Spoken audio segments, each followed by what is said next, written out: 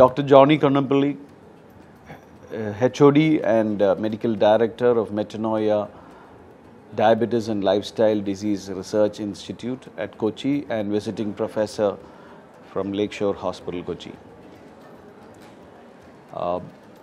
My second talk in the National Conference of RSSDI was on insoles in diabetic foot management. We all talk about lots about diabetic footwears, but the role of insoles are huge. A lot of studies have shown that insole has a major role to play in reducing the ulcer formations in our diabetic patients. Now, first of all, we need to categorize our patients. A patient coming to your clinic, we have to make sure whether they have neuropathy. Depending on the severity of the neuropathy, we can divide your patients into normal or low risk, medium risk and high risk foot patients. A normal foot patient, does a diabetic foot patient or a normal neuropathy, does not require additional insole or a diabetic footwear. He can go on with the normal footwear.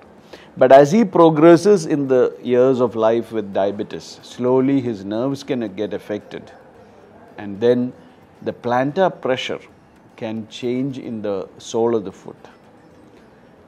In a normal person, the plantar pressure is evenly distributed throughout the sole of the foot, which is a God-given facility to our foot, whereby we don't form ulcers under the feet in spite of bearing the whole weight of our body onto that sole. But unfortunately, once diabetes affects the nerves of our body, then the peak plantar pressure changes in different locations under the sole of the foot. And there will be areas where there are higher peak plantar pressures. And these areas, if the patient walks repeatedly on that peak plantar pressure areas, then that areas can become thickened, and which is called a callus, and then later on it can go in for an ulceration.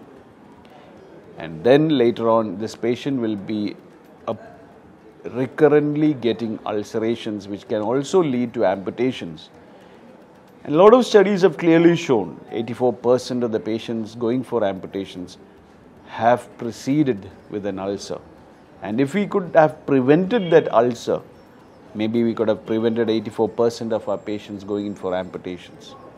A simple technique is to reduce that plantar pressure, high plantar pressure, which is causing this problem.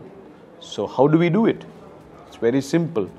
We have got gadgets now as Harris mat or even pedoplantar equipments, which can detect the peak plantar pressure. And if you can give an insole which can reduce that plantar pressure and evenly distribute that pressure throughout the sole, then the chances of ulcer formation, the chances of callus formation also can be reduced. Thereby, we are saving our diabetic patients from ulcerations, which leads to amputations. So, insole, a simple thing like a silicone insole or various kinds of insoles are available in the market. Prefabricated insoles are available, and custom-made insoles.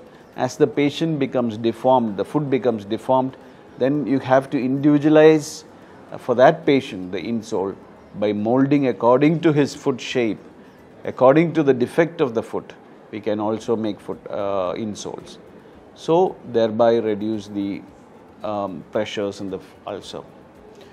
So, even wearing a cotton socks in a shoe or a footwear has found as a thin layer which can reduce the shear stress, which can also act as an first layer of insole between your footwear and your sole.